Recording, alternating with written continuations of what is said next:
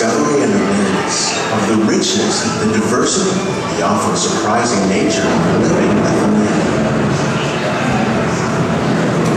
Our journey begins as dramatic and sudden changes are sweeping over the land. The approaching storm may seem violent and destructive to us, but to nature, it's a new beginning in the cycle of life.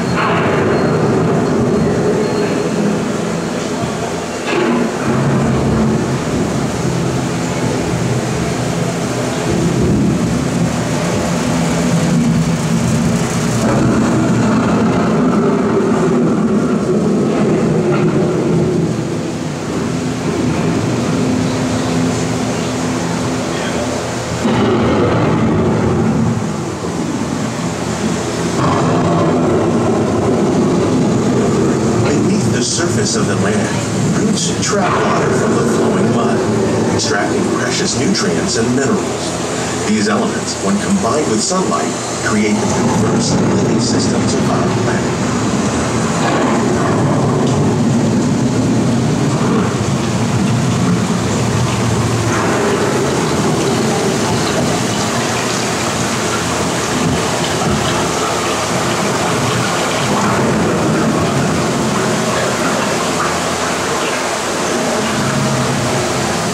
One of those living systems is the rainforest, home to the most amazing concentration of life on our planet.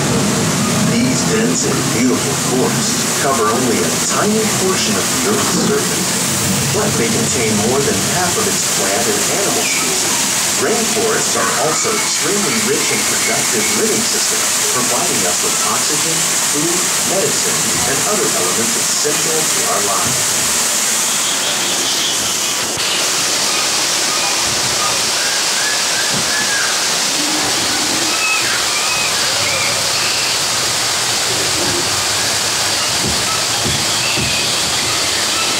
In the desert, nature has created a very different, no less beautiful living system. And while this arid landscape may seem lifeless, it is very much alive. The plants and animals that have learned to survive in these harsh conditions make use of what little water they can find and avoid the scorching rays of the relentless sun.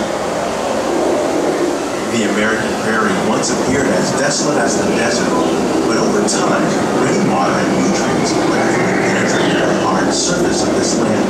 Even the hooves of the mighty buffalo helped create the rich soil that would one day become home to the American farm.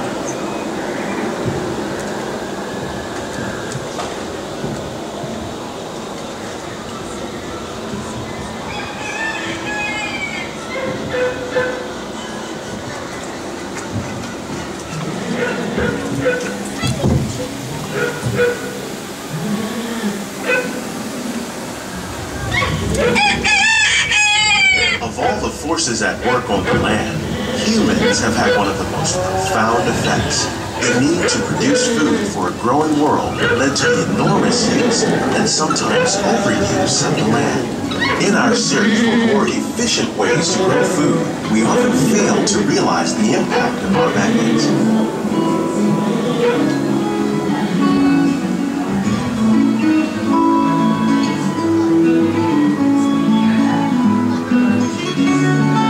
Today, we're learning to live with the land, discovering better ways to grow food that will assure both human and environmental well-being.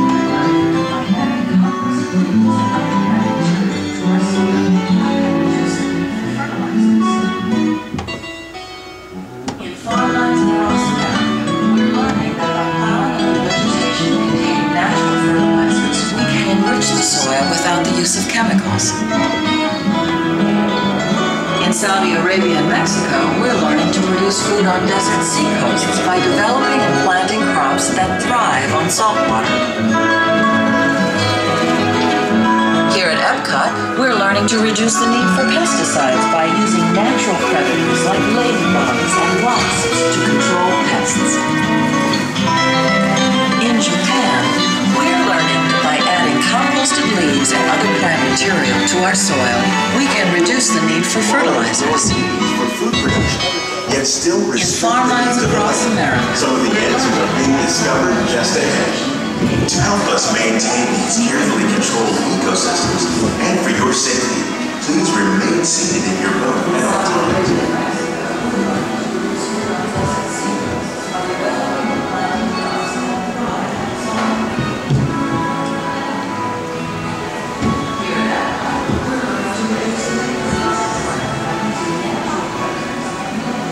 Welcome to our living laboratories, where scientists from Epcot and the U.S. Department of Agriculture are exploring innovative ways to produce bountiful harvests now and into the future.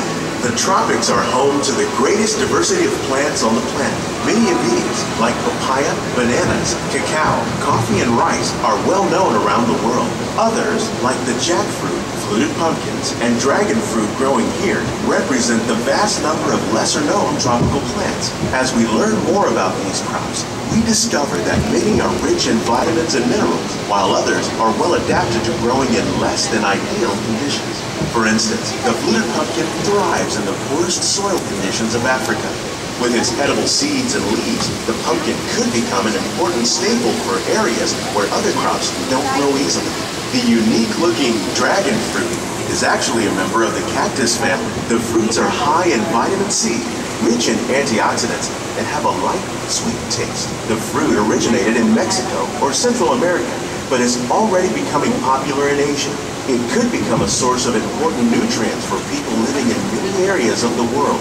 These and many other lesser-known crops may one day be as popular as the bananas growing on both sides of the boat. More than 28 million tons of bananas are eaten annually, making it the most popular fruit in the world.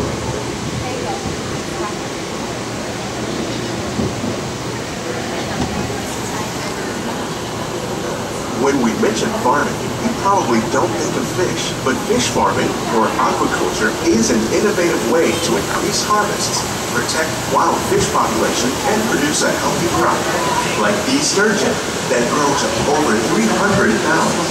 Now that's a lot of catfish.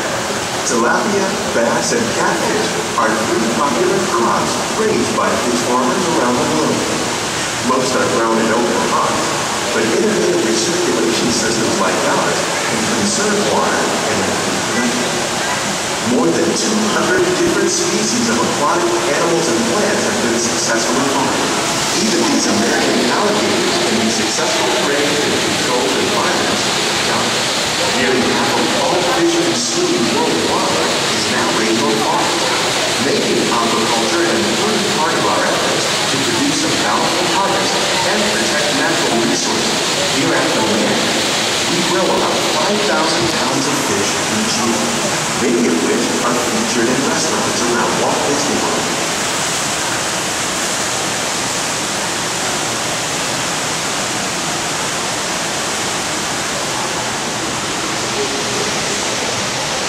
This greenhouse is full of some of the best ideas for improving plant yields.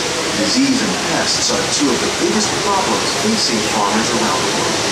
By careful selection and crossbreeding, we can grow crops like pink sunflowers and winter melon that are more resistant to pests and diseases.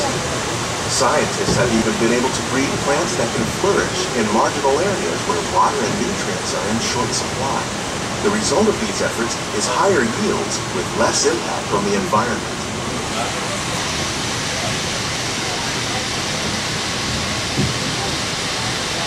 These plants are definitely on their way up. Innovative growing techniques like the ones you see help to increase yields while more efficiently using resources like water, fertilizer, and pesticides. We're growing these nutritious sweet potatoes above ground. This method increases yields, produces larger potatoes, and can be used where rich soil is in short supply. We're growing lettuce using our nutrient film system. This technique precisely controls and recycles water and nutrients. With it, we can produce over 27,000 heads of lettuce a year in this one small area. Here's something you don't see every day: tomatoes growing on trees. These plants were originally developed by Chinese scientists. Tomato trees live longer and produce many more tomatoes. One of ours lived 16 months and produced over 32,000 fruits. Much of the produce you see growing in our greenhouses is served in the restaurants here at the land.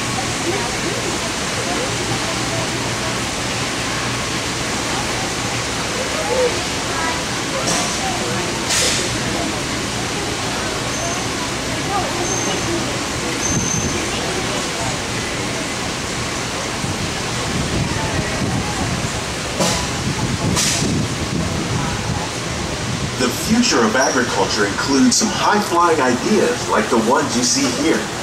The aquaponics system on your left integrates hydroponics with aquaculture. The fish provide a source of natural fertilizer for the plants, and the plants help keep the water clean for the fish.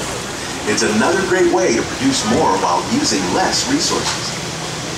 In our lab, Epcot scientists are working with the U.S. Department of Agriculture on a number of innovative projects. The goal of these efforts is to produce higher yielding and better quality plants.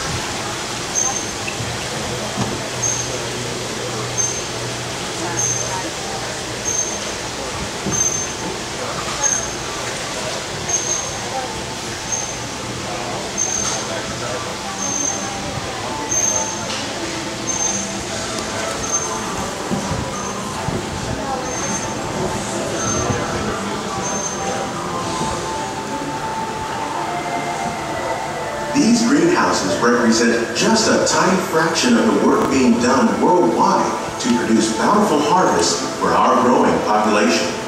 Around the globe, scientists, farmers, and even backyard gardeners are doing their part to improve the quality and yields of foods that we all rely upon.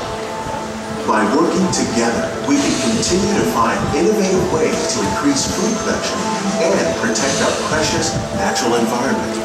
Only then will we truly be living with the land.